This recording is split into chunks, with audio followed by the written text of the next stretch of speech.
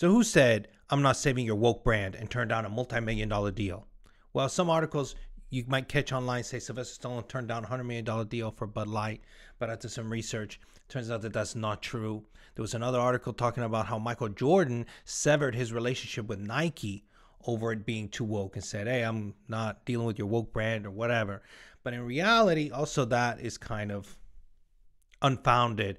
The reality is Denzel Washington is the one who originally said that quote, and he turned down a $50 million deal with Disney over the MCU, like, the superhero movies and whatnot. Now, Disney has gone woke over the past couple of years and has lost a lot of money. So perhaps affiliating itself with Denzel would make it less woke and maybe save it. $1.4 billion Disney has lost in 2023, and that's only in theaters. Basically, every single release they've had has not been profitable. So if that tells you anything. Another brand that has been hit hard is Victoria's Secret, right? So they had the Angels, very popular. They're in the malls, whatever. Well, Victoria's Secret decided they want to go woke too. Well, they got rid of all those angels, like, their little models, and they replaced them with the plus size and whatever, purple-haired, woke ones. Well, guess what? Huge drop in sales. And they're wondering, well, why did people not want to buy stuff from us? It's working for everybody else. And I read an article said that the reason Victoria's Secret didn't make money is because they weren't being sincere with their approach into wokeness. I'm like, no, none of these companies are. The reality is that Victoria's Secret is hardcore about being sexy, right? Lingerie. So as much as a lot of people want to look at like the plus size models and other stuff and be woke about it and say that everybody's beautiful, the reality is that's not beautiful. I did a funny skit, about women rating women, always 10s, right? So if you show a woman some big girl, you're like, well, what do you think oh, she's a 10. And you're like, that's good. She reminds me of you. Then she'll be like, what are you trying to say? I'm fat? You know what I'm saying? That's the reality. You want to look from afar, you can say it's a 10, but it's dishonest. That's why there's a hypocrisy of women rating women always a 10. They don't truly believe that. They're just never honest. So I don't know, that's a whole nother argument, but I think guys are more honest about that, and you trust the guy's judgment more. You know what I mean? Even though you talk to women, they'll be like, hey, yeah, I'd much rather have a compliment from a woman than a man. Maybe that's you, but the reality is a woman is lying to you. They just say you attend, they'll tell you popular things, and maybe guys do it too for a means to an end. But generally speaking, I feel like there's just more honesty among guys with that sort of thing. Anyway, I am diverting from that, but that's the reason I think that Victoria's Secret couldn't push it. But I don't really think anyone is making decisions on where to put their money, where to spend their money based on how woke the brand is.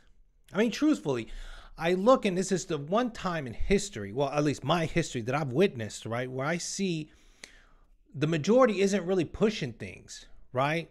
Most people don't care about wokeness. Most people aren't hardcore trans rights activists, or LGBTQRS, all this stuff. Most people are not this way. At least that's my perception. I could be wrong, right? But yet this is the mainstream. And it's the mainstream because the powers that be, the money supply, if you will, if you want to call it that, is doing this. CEI is what it's called. All right. This program just received money from George Soros, Vanguard, BlackRock mainly. They're financing this sort of equity and equality index, right? And so this basically, they control the money supply in the sense that if you want to get money, if you want to get loans, if you want to get investment, if you want to get anything, and the Vanguard and BlackRock, if you know anything, these are the pinnacle of money in the world. Basically, they have their hands in everything. If you go get a loan at your local bank, down the line, it probably came from BlackRock or something. So anyway, for some reason, they've got it in their head and they're pushing this. So they say, this is the agenda. This is what we want to do. Obviously, they're not doing it directly. They use this third party, which is the CEI, the Consumer Equality Index, whatever. And so you get grants, loans, investments, and other stuff if you go woke.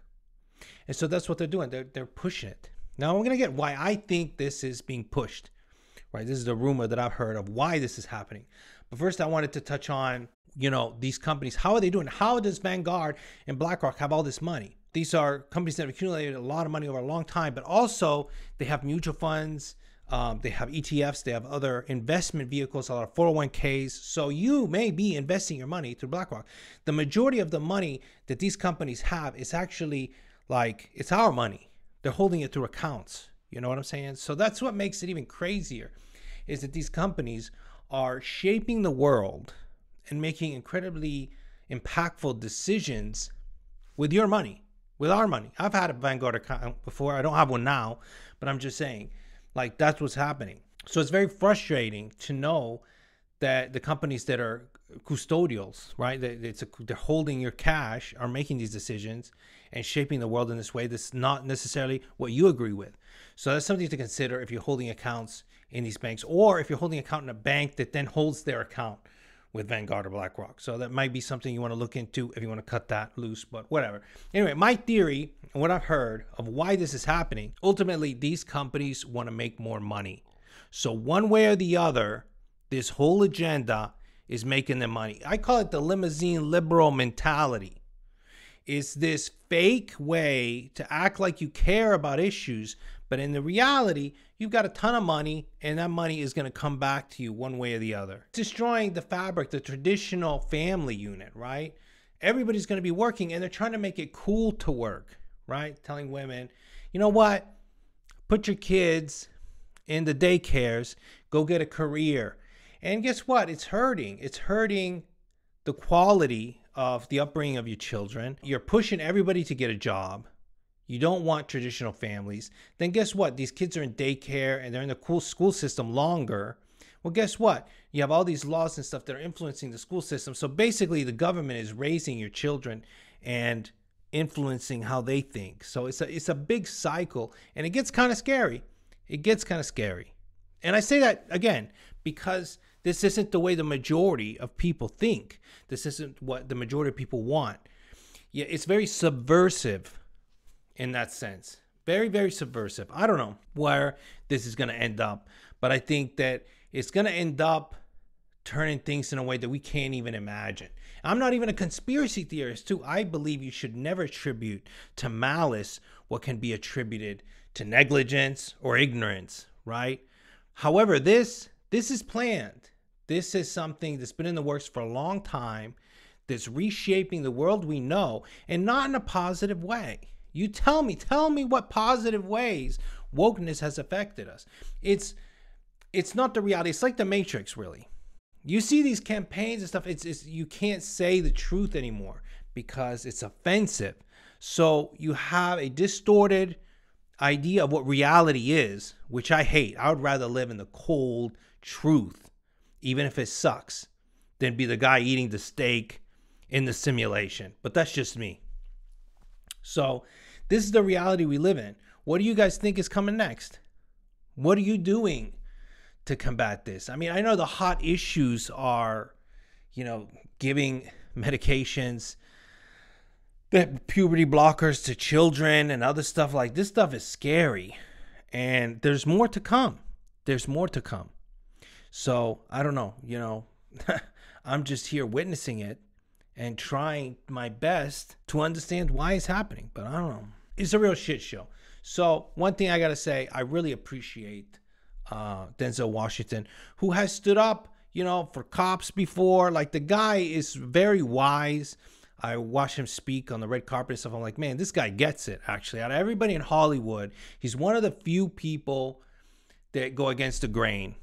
You know what I mean? Maybe he gets away with it because he's an African American, so even the woke crowd don't want to try to cancel him. But let's hope he continues in these footsteps, and let's hope that more celebrities turn down deals that are going woke. But money talks, man. Money talks. Even yours truly, maybe they come offer me $200 million. You might see my videos change drastically. I start talking about Dylan Mulvaney's the man, or no, that would be bad, right? He's the woman, or whatever. Thank you guys for watching. As always, buy red and sell green.